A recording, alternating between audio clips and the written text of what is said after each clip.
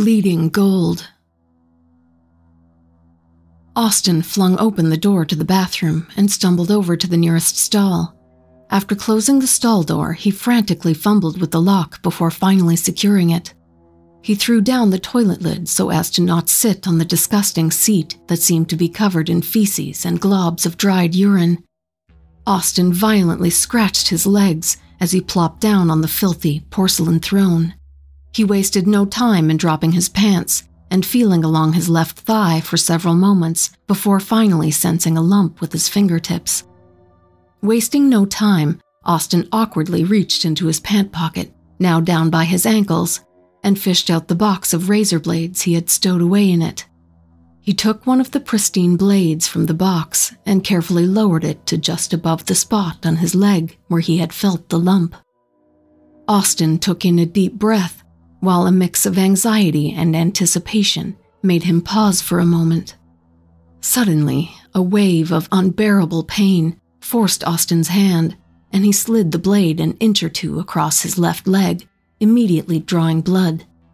He stared at the crimson liquid for several seconds before a surge of worry slammed into him as Austin noticed the blood looked completely normal. "Oh, God," he whispered to himself in a shaky voice. "I missed the spot." Austin was a second away from frantically throwing toilet paper onto the wound to stop the bleeding when, to his relief, a hardened speck of yellow crept out of the wound along with the blood.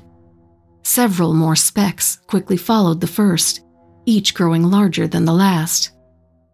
Austin sucked in a deep breath, then slowly let it out as a feeling of euphoria immediately overtook the horrific pain he had just felt less than a minute ago.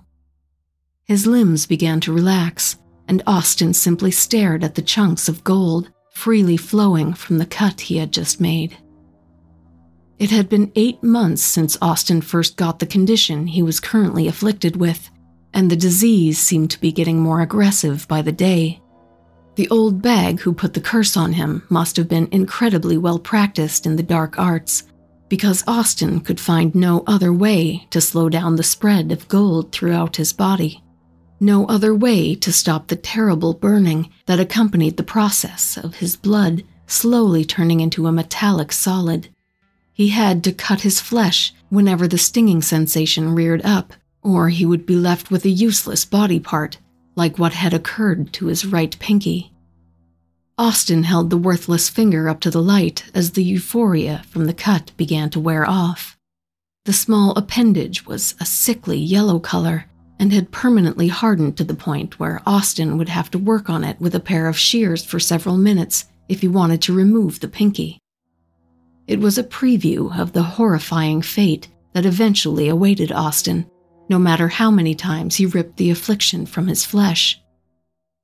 He glanced back at the cut to see the gold had finally started to clot the open wound, leaving behind a colorful scab that easily stood out against the pale tone of his skin. Austin took a moment to glance over all the other gold-colored scabs that covered his legs, altogether taking up a great deal of his skin's surface area. He was quickly running out of undamaged patches of skin, which was obviously a huge problem, but there was an even bigger one he had to also contend with. Simply put, every time he cut open the part of his flesh that was being attacked by the curse, it felt good. Perhaps too good.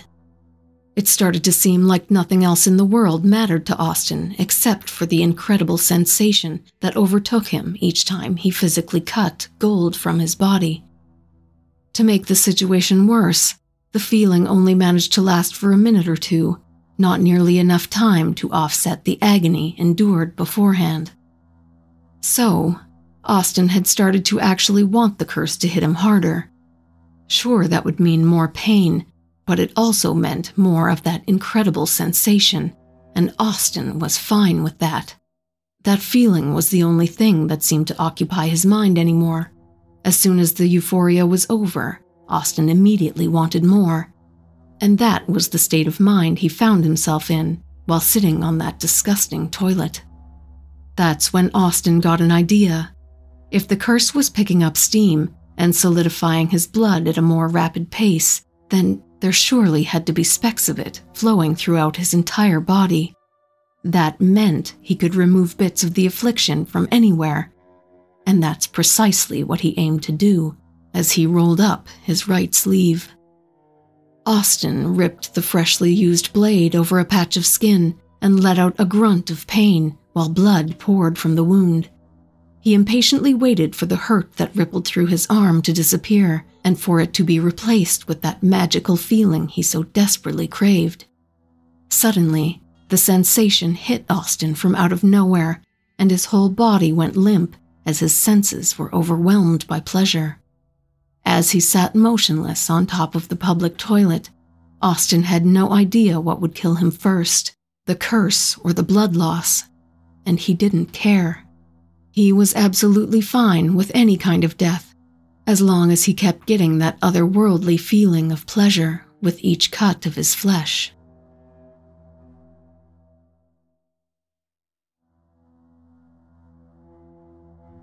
Darkest nightmares. You've never been afraid of the dark. You used to mock your friends when they told you their horror stories of what lurked in the dark in middle school. Once or twice in the past, you may have had some trepidation before stepping into the dark, but you were a senior now, and you knew there was no such things as monsters. There were no vampires hunting in the perfect darkness of night, no zombies waiting to grab your ankles when you couldn't see where you were stepping, and there were certainly no ghosts waiting for you to turn the lights out so they could appear in your bedroom. These were the nightmares you never had, because there was no reason to fear what didn't exist. You never had a reason to fear the dark, but if you had, maybe you wouldn't be where you are right now. It was always a show of fearlessness when you took the unlit alleyway as a shortcut on your way home. Not every time, but when you were walking with some friends and the opportunity presented itself, you would slink down that path while they went around. Hoping they wouldn't notice you were gone, you'd wait until they were just about to the other end of the alleyway, and you'd leap out and give them a scare. You further solidified their fear of the dark while alleviating your own with each uneventful trek through the darkness. At least, until that time where it took your friends a little bit longer to realize you were gone. For the first time, you encountered something unexpected in the void of light.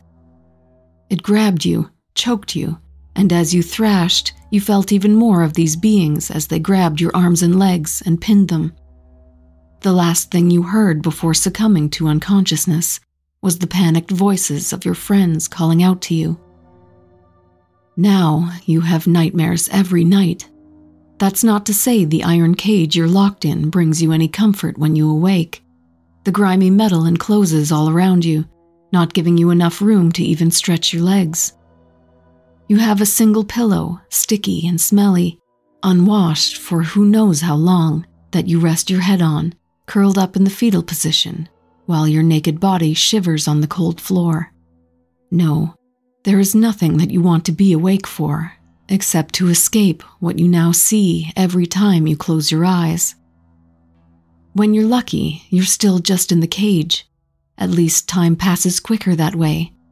But more often, you imagine the grotesque faces and shapes of the monsters that now hold you and what their plans might be.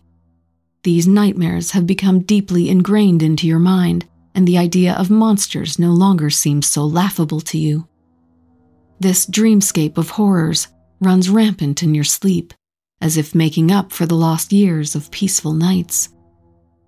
It's been dark for days now, maybe weeks. Dim lights illuminate some spots around you, and you see other cages, more captives of these creatures. But no one makes a sound, for fear of attracting too much attention from their captors.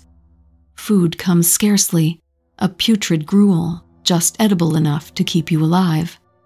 You eat it, praying that salvation may come, but this routine continues, day after day, weaning you from your hopes and prayers. But one day, the routine stops. You hear something unfamiliar across the room, metal creaking and moaning, sounds of pleading, and muffled cries echo through the chamber, slowly approaching you. Eventually, they make their way to your personal prison. The cage door creaks as it opens, but you merely weep quietly as your hands are tied and a gag fills your mouth, knowing that nothing you can say will sway this creature. It pushes you into a line with the other victims, and slowly you march along until the line approaches a single heavy door. One by one, captives are marched through this door as it opens and slams shut behind them. No one has come back out. After living in this hell, through the nightmares and the darkness, you almost welcome the thought of your death beyond this door. Every few minutes, another victim passes through. Maybe it's a quick death, you hope. You hope for painless too, but life could hardly be that fair. Only 2 more remain in front of you. You imagine saying goodbye to your friends and family. 1 left. You pray for forgiveness, just to be safe. Now it's just you and the door. You hear nothing beyond it. Silence surrounds you. You look behind you. You can just make out a figure standing there. There is no escape. You accept death and prepare yourself. The door opens and a hand grabs you to pull you inside. You hear the door slam shut behind you. The same hand pulls you forward by the wrist a few more steps. It is unmistakably human. It lets go, and after just a moment's wait, a bright light blinds you. It seems brighter than any light you've ever seen before. You turn about and try to find the source, but suddenly that never-ending silence was broken by the murmuring of voices. You stop moving and hope for your vision to return as quickly as possible. Gradually, you begin to make out faces, people. They stare at you in near darkness from slightly below. You finally find the source of the light above you, and you realize you're on a stage. Your mind races to explain what's happening, but as you look over the faces of the crowd in front of you, there's one you recognize. A teacher of yours, Mr. Corman. You're in his physics class right now, and you can tell by the shocked look on his face that he recognizes you. You try to call out, to beg for help, but the gag ensures only muffled nonsense comes out. You only get to plead for a few seconds before a voice booms over an intercom. "This is the last one for tonight, people, so lay down what you've got now. Bidding starts at 10,000. Hands go up in the crowd, raising the bids higher, and you can only watch in horror as your last hope, Mr. Corman, breaks a sly smile over his face and raises his hand as well. You were right about monsters, at least. They don't exist. But as you look at the sadistic faces filling the crowd in front of you, you understand that there are far more sinister things hiding in the dark, and that your nightmares are just beginning.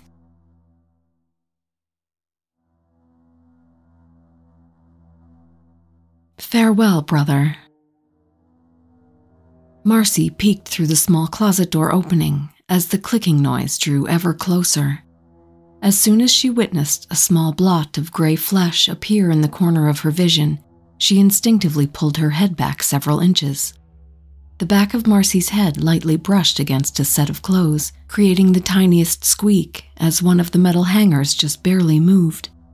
Marcy froze in complete terror while anxiously waiting in near darkness for something to happen. After a moment that seemed to draw out for several hours, a clicking noise sounded from somewhere off to the right, past the closet.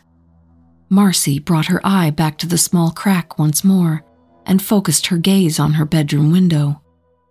There, she easily spotted the abomination peering out into the backyard through the molded glass. The moonlight bathed the terrifying creature, allowing Marcy to see its emaciated frame and the lifeless color of its skin. It was hunched over in a position similar to that of a bullfrog, as it supported most of its weight by relying on the twisted appendages that Marcy assumed were legs. Her focus slowly shifted from the unmoving creature and made its way to the near pitch-black spot under her bed. Though it was nearly impossible to see him, Marcy could barely make out her brother's form. Daryl must have been absolutely terrified, as the beast's legs were mere inches from touching the bed. Marcy was completely surprised that her brother had managed to stay hidden from the creature for so long. Daryl had always been the more cowardly sibling, so Marcy had expected him to give his position away with some incessant whimpering. Yet that had obviously not been the case. Marcy brought her focus back to the abomination to see the thing's elongated fingers scraping its claw-like nails against the glass. It was becoming clear that the beast was not going to leave the room for quite some time, unless it had a reason to. Marcy decided that she would create a reason for the beast to act. She tentatively reached behind her head, cautiously feeling for the hanger she had bumped into a moment prior. Once her fingers touched the cold bit of metal, she carefully unhooked it and brought it down to her chest. Marcy took in a long and steady breath of air to fill her lungs before painstakingly pushing the closet door open just a few more centimeters. She brought her hand halfway out of the opening before pausing, her confidence quickly slipping away. Marcy's mind suddenly flashed back to the scene of her mutilated parents lying in a heap in the living room, their entrails decorating the walls. That alone strengthened her resolve, and Marcy chucked the wire hanger at the bed frame. The object hit its mark, clattering off the piece of furniture before landing on the ground with a hollow thump. Marcy heard the creature snarl in surprise before its head whipped towards the sound of the noise. As the abomination crouched down to peek under the bed, Marcy could hear her brother let out a shriek of pure terror. "No!" Daryl screamed. "Help me, Marcy!" As the creature eagerly tried to rip Daryl from under the bed, Marcy carefully slipped through the gap in the closet. She cautiously shimmied her way to the door of the bedroom, feeling a small twinge of guilt as she reached the exit. Marcy gave a quick look over her shoulder, back at the spot where Daryl was fighting for his life. "Farewell, brother," she whispered, as she fled down the hallway.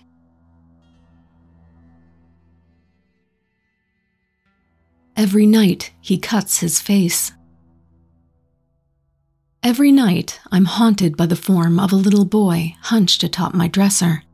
He stays hunkered there, wearing nothing more than a pair of tidy whities, and smiles at me. The little boy stays that way for hours and watches me as I lay in bed. Initially, I believed I was experiencing some really strange nightmares, but I know for sure that I am awake when this happens. Then, my mind pondered the possibility that I was merely hallucinating. I no longer think that is the case either. He would giggle his child's giggle when I would awaken from my deep slumber, and then he would set about his nightly ritual of tingling my spine with his impossibly still muscles. Then, one night, he did something that sent me reeling. He took a straight razor from the back band of his underwear and unfolded it slowly, letting the twinkle of the moonlight coming in through the window reflect off of it. He would roll and twist the thing in his hands, toying with it and laughing. My mouth would go dry, unable to let out a peep. The little boy holds it above his head and then brings the blade down in a swift whistling arch. I must jump at this little demonstration because he is amused by my reaction. He follows this up with a broad smile, then presses the end of the blade to his temple, dragging the laceration downward underneath his chin, up around again to his other temple, then across his hairline until the bloody line meets the beginning. The boy follows this with a messy job of circles around the eyes and mouth. He does this all with a steady wrist. He folds the razor as his face drip-drops its red nectar onto the floor below and puts the blade away. "Do you like masks?" asks the boy. I refuse to speak, or my mouth refuses to cooperate.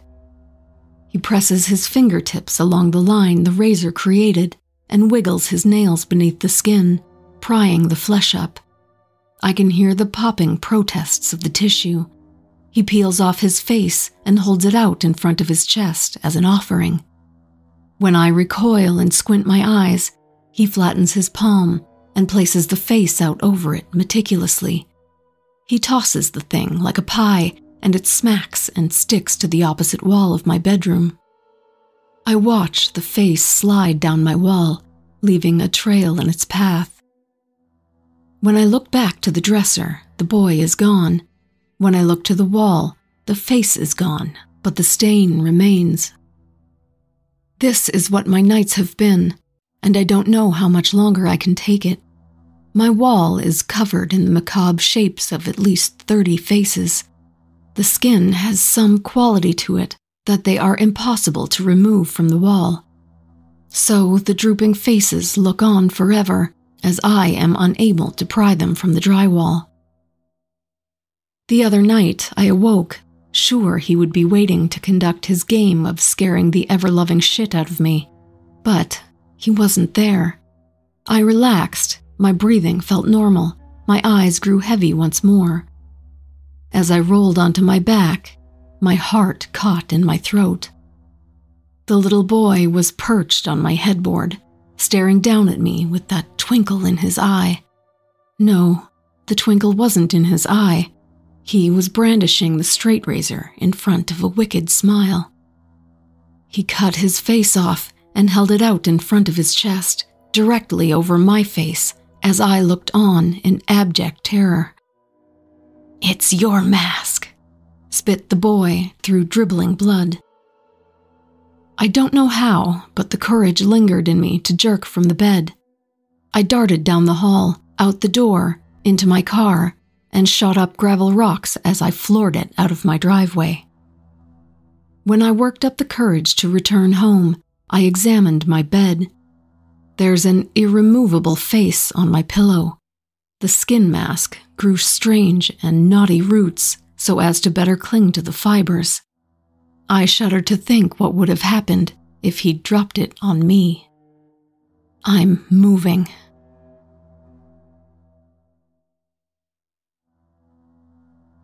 Immurement. Thomas desperately felt his hands against the bricked-off surface for some imperfection or crack. His fingers frantically searched every crevice in place of his eyes, which were utterly useless in the pitch-black darkness. Constant droplets of sweat poured down from Thomas's brow, thanks to the ever-rising temperature in the sealed-off area he found himself trapped in. Each time Thomas moved, it seemed as though the space got a tad bit hotter. After scouring every inch of the bricked wall in front of him to no avail, Thomas let out a pathetic whimper before slumping to the floor. He tried to take a deep breath to calm down, but the air was musty, and he ended up furiously coughing instead. The closed walls echoed the sounds of his coughs back at Thomas, hurting his ears from the amplified noise. Thomas's coughs turned into sobs as the true hopelessness of his situation finally washed over him. The air around him tasted of dirt and death, with the flavor growing ever stronger with each breath. Thomas knew it wouldn't be long before the supply of oxygen ran out, a thought which caused him to sob even harder. Thomas continued to weep over his approaching demise as his mind replayed past memories of his life. He went through all his loved ones in his head, trying to think how all of them would react to his death. As Thomas thought about those he'd be leaving behind, his brother naturally floated into his brain. He wondered if what he was going through now was how his brother felt in his last moments. The thought of his little brother, gasping for air while trapped in an enclosed space with no one there to help him, suddenly lit a seething rage inside of Thomas. He scrambled to his feet and began to kick at the wall with all the fury he could muster. Thomas's shoes harmlessly bounced off the brick, but he continued to strike the wall before him. The frustration of not being able to break out of his tomb only added to Thomas's anger, pushing him to the point where he started to punch the brick. Thomas's hands immediately flared with agony upon the first hit, but his raw emotion overpowered his common sense, and he kept punching. Thomas continued until he felt something break in his left hand as a wave of agony simultaneously shot up his arm. He couldn't help but let out a knee-jerk roar of pain before furiously kicking the wall with his right leg. Thomas continued to do so until a similar sensation of agony engulfed his foot, causing him to stumble backward. He couldn't maintain his balance and fell, slamming his head against the back wall of his tomb. The hit caused Thomas's mind to lose clarity, and the boy fell over on the floor, his limbs flopping against the ground. "I just wanted to find Jake," Thomas mumbled weakly. His mind randomly thought back to Mr. Stowers, asking, "Thomas, do you know what immurement is?" Thomas spat in disgust at the recollected words of his horrific neighbor. The man was a monster that had managed to fool everyone. All the years of missing children, heartbroken parents, and sleepless nights lying awake in fear were all because of Mr. Stowers. Thomas felt his mind start to drift toward unconsciousness, and he couldn't seem to fight it, try as he might. His eyes lazily drifted towards the wall before him, where he happened to notice a small beam of light shining through. Thomas gasped in surprise as his muddled mind managed to understand that he had done just enough to loosen one of the bricks in the wall. It was a final moment of hope that Thomas tried to cling to, as his mind seemed to automatically power down. "I'm coming, Jake," Thomas mumbled incoherently as he drifted off into unconsciousness.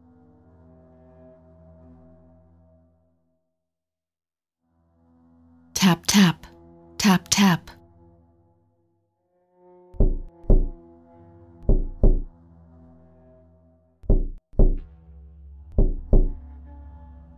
Do not do it. Do not give it the satisfaction. Maybe this time it'll go away. I had to force myself not to turn around and look at my window. Eyes bore into the back of my skull, and yet the constant tapping was ever so slowly dwindling down. I could almost hear the frustration of the creature. At first, I thought it must have been a tree branch, but a tree branch does not stand 4 feet tall and have it out for me. I focused in on my computer screen, trying to block out the sound. Music was ineffective, and turning on the TV only made it worse. I checked the time. It was 3:24 a.m. 6 more minutes. 6 more minutes and you're free, I told myself. The minutes dragged on, slowly inching towards 3:30 a.m. The tapping echoed throughout the room, vibrating through my mind. 3:26 a.m., 3:29 a.m.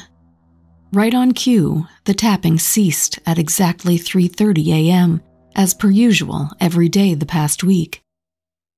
I sighed and turned around to finally crash on top of my bed and get what little sleep I could.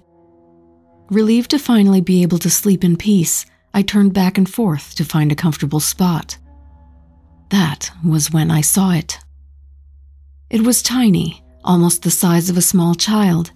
Its eyes seemed unnatural to its body, too big and bulky. Its skin was a pale gray and resembled stretched hide.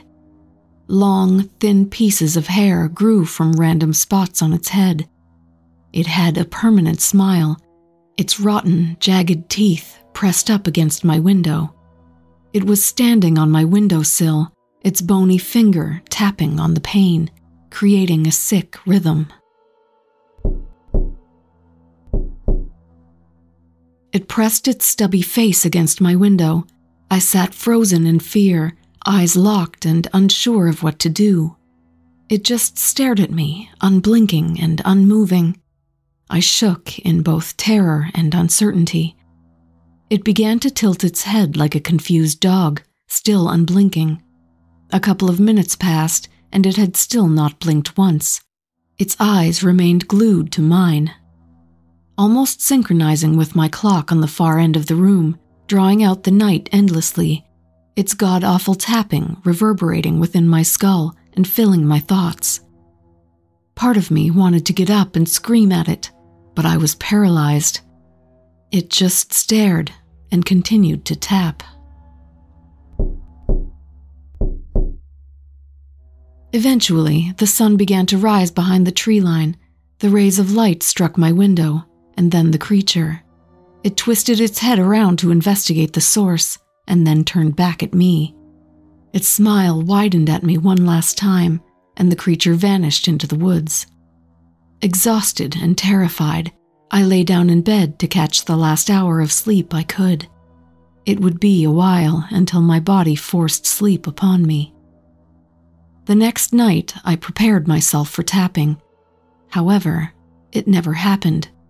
I drew the blinds, turned off the light, and lay down for a hopefully peaceful sleep. I let out a sigh of relief. One more night of it, and I would have gone. I sprung up, my ears straining and jumping at every creak and groan of the house. After a few minutes, the tapping was heard again. Not tapping on glass, no. A deeper tap. It was the sound of a finger on wood, and it was from across the room. It was from inside my closet.